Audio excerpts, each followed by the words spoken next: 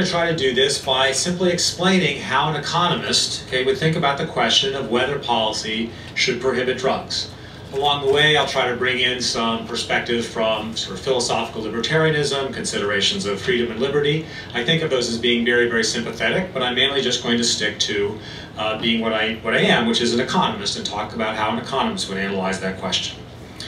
And the basic starting point, the crucial thing I want to emphasize first, is that the question of whether policy should prohibit drugs is really two separate questions. First, should policy do anything about drugs? Should it try to reduce the use of drugs in any way, shape, or form, whether that is via prohibition or whether that's via sin tax or public media campaigns or any other policy? Why not just let the use of drugs be the free market amount of drug use?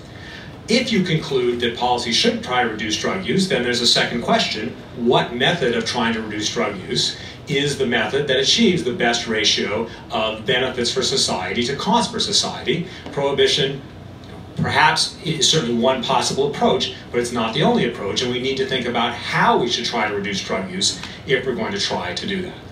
Now, I'm going to argue that there is not a very convincing case that we should be trying to reduce drug use at all.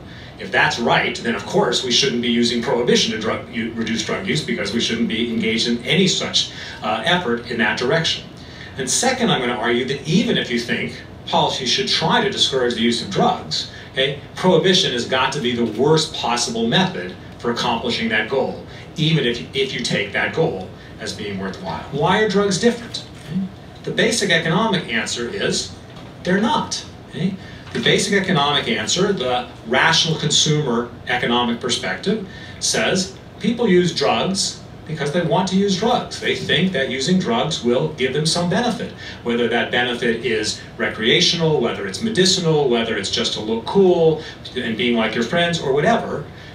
Economics starts, it doesn't finish, and we'll get to that, but it starts with the presumption that people are rational, they understand the risks that are out there, and that when they make choices, they make them voluntarily, and so we should accept consumer sovereignty, we should accept consumer choices, so people are consuming drugs because they want to, and so there needs to be some compelling reason to intervene, some compelling exception to that perspective before we undertake any policy to reduce drug use. Of course, if you take a libertarian perspective, you're going to come to exactly the same conclusion. The rights-based libertarianism says people should be free to do what they want, subject to a few caveats, but only a few. So our presumption should be, our starting point should be, that drugs should be legal, and the burden of proof should be on anyone who wants to restrict freedom, who wants to interfere with consumers' ability to use whatever drugs they want. There are, of course, zillions of things that people might do irrationally. They might save too little. They might exercise too much. They might exercise too little.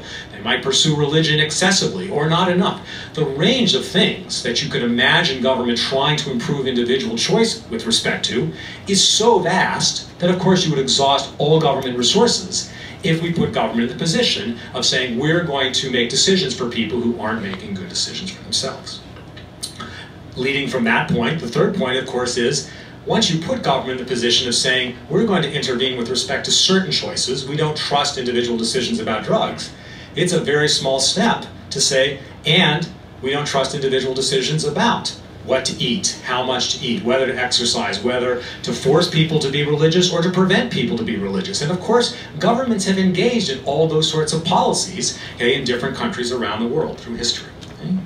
Finally, while it's undoubtedly possible, indeed likely, that some people use drugs irrationally in ways that are self-destructive, huge fractions of people appear not to. Huge fractions of people appear to use drugs in ways which appear to be neutral or indeed quite beneficial for those people. And so if we do anything to try to discourage drug use, we may be discouraging those people who are using irrationally, or we may not be reaching those people, but we would simultaneously be preventing people who would get some benefit from drug use from getting that benefit.